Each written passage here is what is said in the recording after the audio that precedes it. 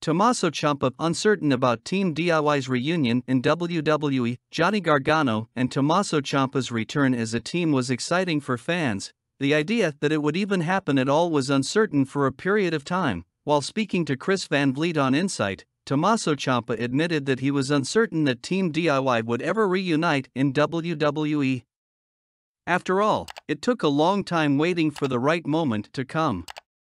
At this point, there is still some concern about what WWE has planned for the situation.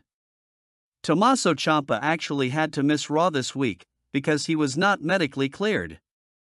We are hoping that he can rectify that in a hurry, because Team DIY fans have waited long enough to see that team's reunion.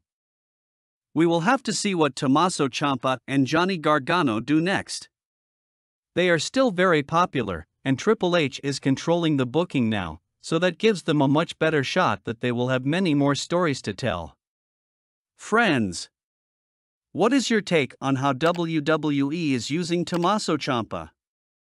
Let us know what you think in the comments below.